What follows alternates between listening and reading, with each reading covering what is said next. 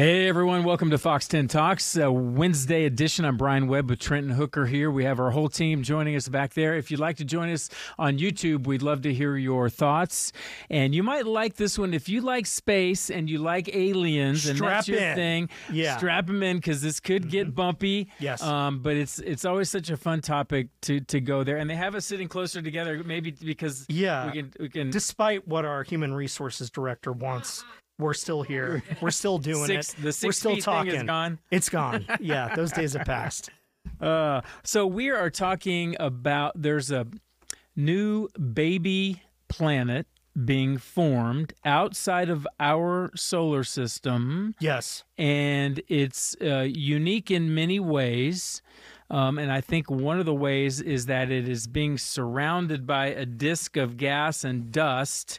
And these things aren't often seen, but probably are out there a lot more than we know. And it has an Arizona connection. The U of A is big with all things space. And I think one or more of their telescopes was used. Right. And just the research here, I mean, it's way above our pay grade, but the just so fascinating that we're able to see some of this and get the data and really get a little bit of a peek on what's going out in just unbelievable areas of the universe right now. But let's bring in our guest, University of Arizona professor Laird Close. Professor, thanks for joining us on Fox 10 Talks. Can you tell us about the findings with this planet? Yeah, sure. Well, that was a pretty good introduction there. So we're pretty excited. Everybody knows that, we have planets like Jupiter, big gas giants, but we don't know very much about how they form.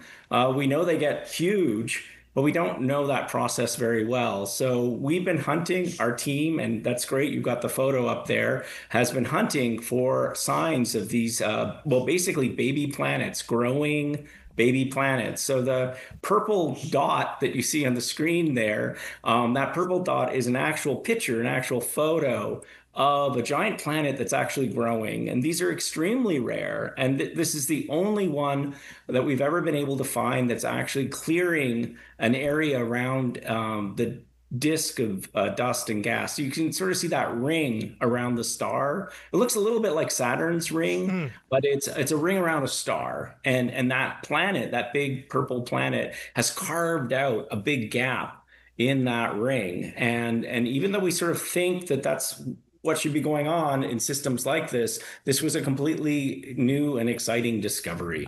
So Professor, if I'm hearing you right or thinking through this right, so in theory, that planet might have been part of the ring at some point, coalesced with enough mass that it kind of shot off and then now orbits on its own, something like that? Yeah, I mean, the way that we sort of understand it, and actually to be clear, it's a mystery. We don't have all the things figured out, but the sort of idea is that over time, material falls onto the planet once it gets to be about, maybe 20 Earths in mass, and then it starts to rapidly accrete gas and dust onto it, and it grows very quickly in mass.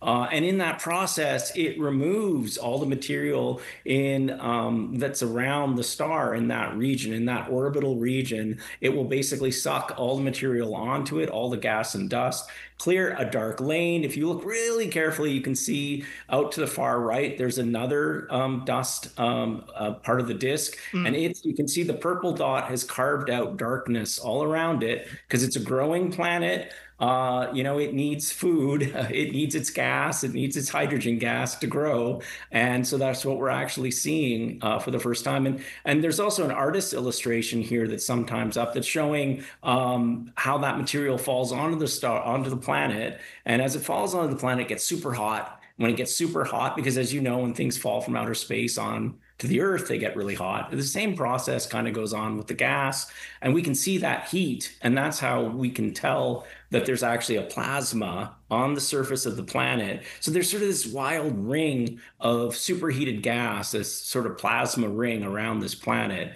which really makes them some of the most interesting things in the whole universe. And this is the first time we've ever seen one clearing its own gap. So it's an exciting discovery, and it's made all with technology that was built here in Arizona. It's a very sophisticated, it's probably the world's most sophisticated camera in many ways, and we use it in Chile. But it was built at the University of Arizona campus, obviously here in Arizona, and so it's a very exciting. It's kind of a local story, and that makes it super fun. Professor Close, can you tell us a little bit more about your team? Now, you're working on multiple continents together to, build this, to put it together, to bring the data, and then obviously look at what you found out there. But can you talk about the coordination? And am I wrong that there was also a European team that was part of this? So science is massively collaborative these days, and we work closely. We built the instrument here in Arizona. We use it on a telescope that Arizona, the state of Arizona, owns 10% of down in the beautiful Atacama Desert of Chile. And then at the same time, we were alerted the disk itself was the ring that you can see was discovered by my friends in Leiden Observatory. And they alerted us to this. And then that's in the Netherlands. And then they alerted us to it. And then we went and used our fancy camera to see if we could see signs of accreting planets, growing planets, like that purple dot that you see around that ring, because they were like, this ring is amazing. Maybe there's something carving out the disk. And sure enough, we were able to find that. And so it was kind of exciting. I'll admit, it doesn't often work out quite so cleanly. But yeah, we basically just discovered this in April. Wow. And already the publications are out and it's all very exciting. So this was a very quick turnaround. Professor, can I throw a few questions at you? And forgive me, I just want to get them off my head before I forget. First of all, this is outside of our solar system. Is it part of another solar system or just wandering out there by itself? That's right, Brian. It's a completely different alien solar system. This alien solar system is different from our solar system. It's much bigger. Like that planet we were looking at is about 56 times the Earth-Sun separation. So like our own Jupiter is only about 5 times that. So it's sort of like 10 times wider than our solar system. And it's probably the planets are much more massive. That planet's probably about 5 times the mass of Jupiter. So it's a super Jovian planet. And that's sort of why we were able to see it, because it's actually hard to actually directly photograph planets in other solar systems. It's tricky, very small angles because they're very far away. It's about 500 light years away. So that's what the planet looked 500 years ago. Right. But I'm sure it more or less looks the same today.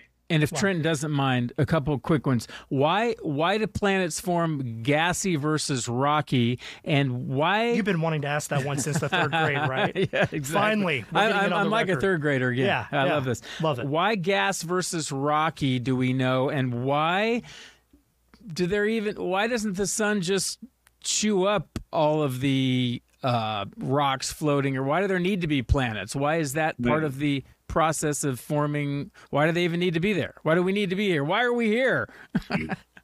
Well, I mean, to be honest with you, planet formation is still a great mystery, but luckily for us, nature does like to make planets. We only account for a very, very small amount of the total mass in a solar system. Most of the mass, as you say, is in a star. But even with a little bit of mass left over, you can make some pretty big planets.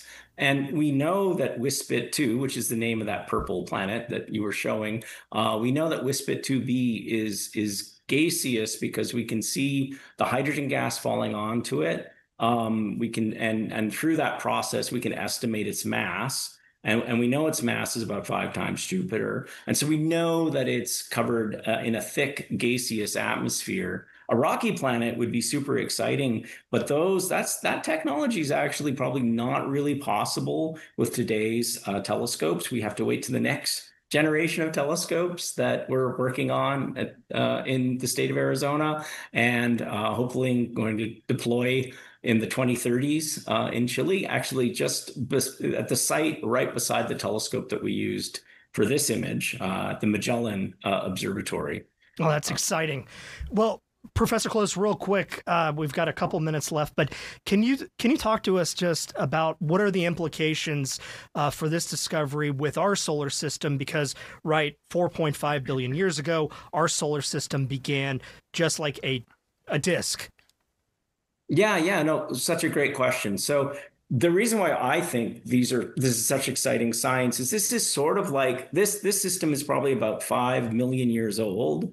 So what the way to think about it is this is what our solar system would have looked like when it was 1,000 times younger than it is today. And so we probably had rings around our sun.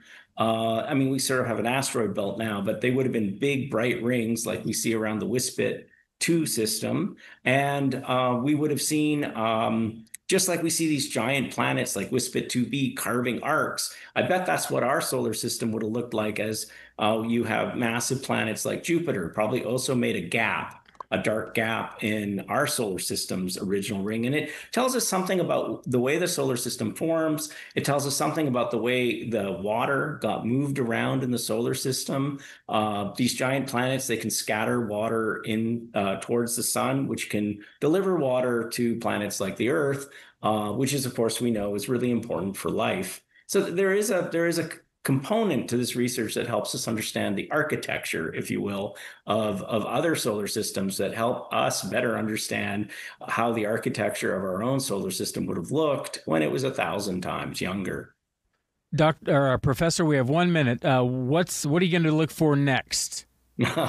Well, I think it would be exciting to the ultimate thing before I retire.